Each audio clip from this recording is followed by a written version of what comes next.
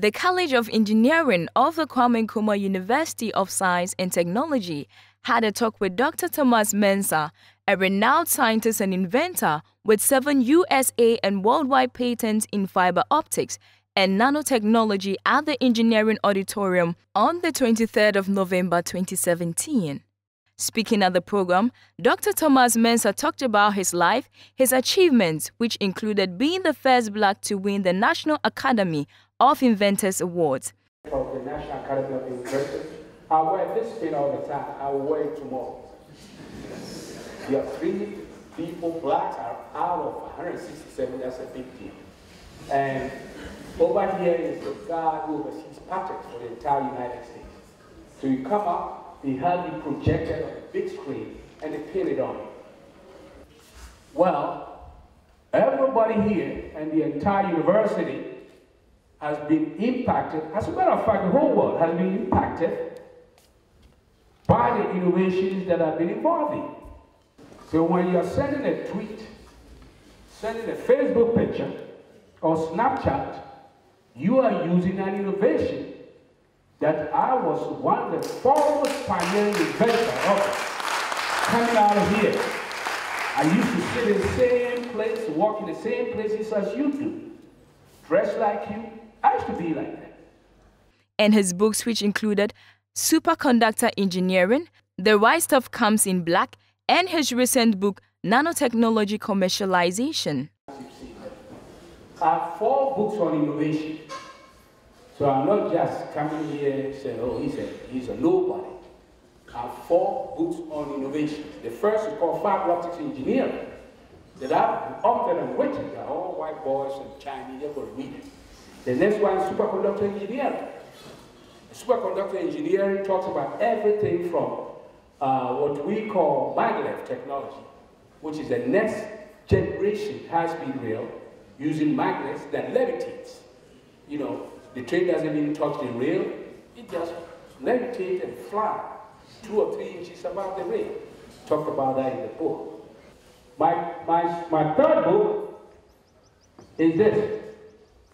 The Right Stuff, remember we talked about that? Comes in Black too. So this is an international book, it will be all over the place. And this is a nanotechnology commercialization book. My idea of doing this when no white person I thought about was, hey, if I move fiber optics from lab into industry and globalization, I can do the same for the new field of nanotechnology. That's why I wrote this book. I'm the chief editor-in-chief of that book. In other words, I select whose name can be on the book. And out of the 4 people on the book, I have Ben Wan, who is the VP of manufacturing at Georgia Tech. He's a Chinese scientist or engineer. So I decide who can be on the book. The book you see there on nanotechnology commercialization is the only textbook, international textbook on nanotechnology written by an alumnus of this school from Katanga.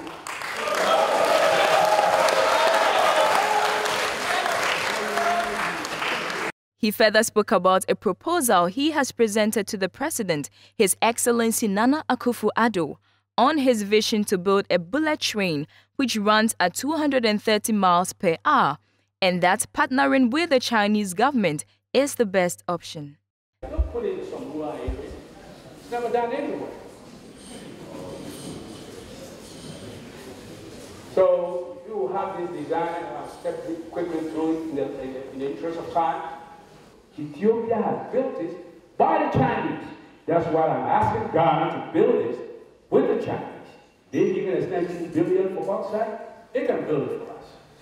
The college presented a drone they manufactured to Dr. Thomas Mensah, which he expressed his admiration and also advised that the lecturers should guide the students and the students should work hard as well.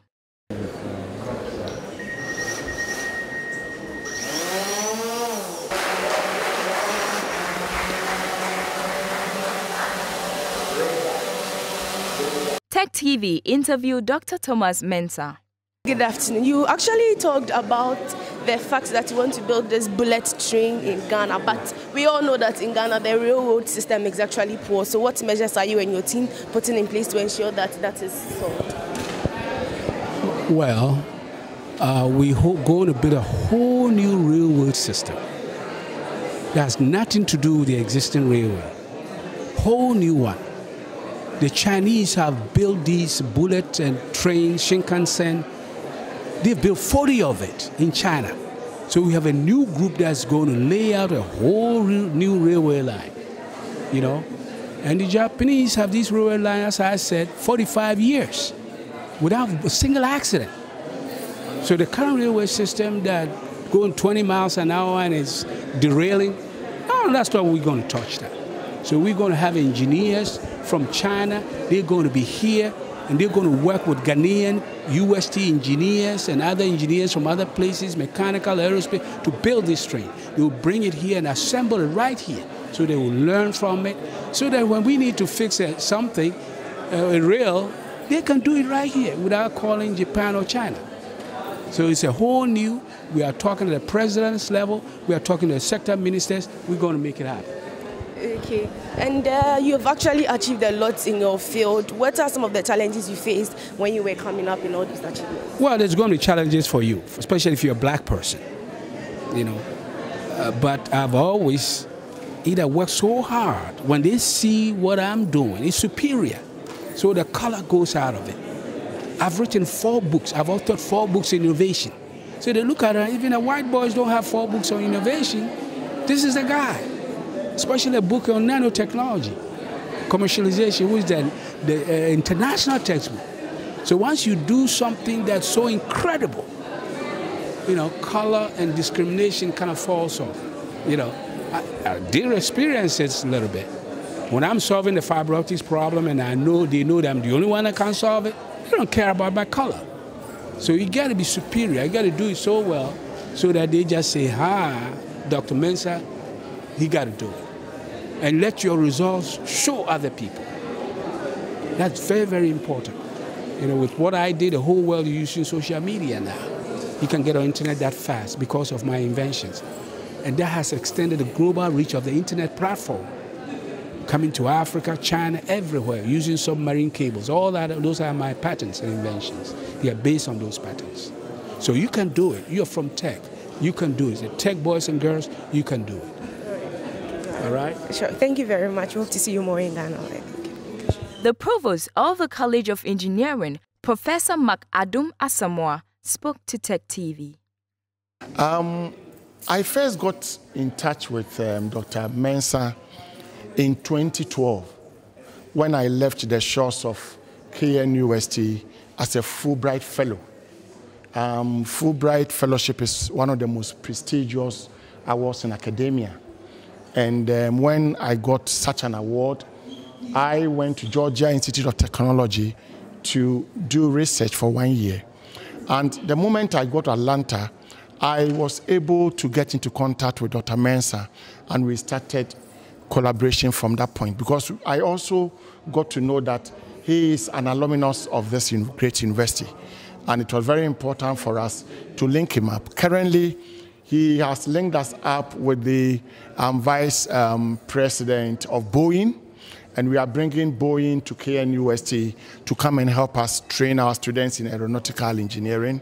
We are also looking at other companies. He's talking about Coca-Cola and other international companies, and we hope that this collaboration is going to continue and is going to enhance both our student training and also the image of Ghana as a nation.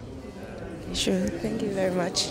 Tech TV also interacted with some of the students. How do you actually feel about today's lectures? How do you see everything? All right, first of all, we want to say that today has really opened up the doors for KNUST and the whole of engineering to actually move forward. We believe that as an engineering let's say discipline, we want to make sure that things are moving on well in this country, and we represent how we want things to be like. For Dr. Thomas Mensah to make it to KNUST today is really a pleasure. It's really something that we want to hold on to for the next years to come. And for the things he has taught us today, we believe that we can move the country forward in the next years to come.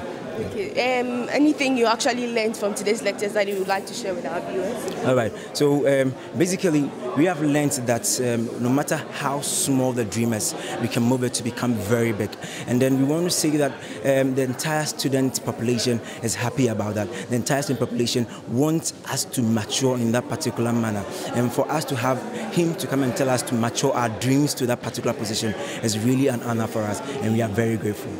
I'm sure having an honored person here today to teach you what he has done and then to encourage you is something big on your part as executive. So what are you actually doing to ensure that it is not just a one-time thing, but it's a continuous something that would actually encourage the engineering students? All right. For Dr. Mensah to come here today, we have already said that it's an honor. But then one thing we want to take from this is that we want people to come and give us a platform. Very soon we will launch a Makers Fair. We want people to come around and come and support GISA so we can move engineering more forward with innovation and creativity. So Makers Fair will be launched next semester. We want people to come inside and come and help us to achieve what we want to achieve. All right, sure. Thank you very much.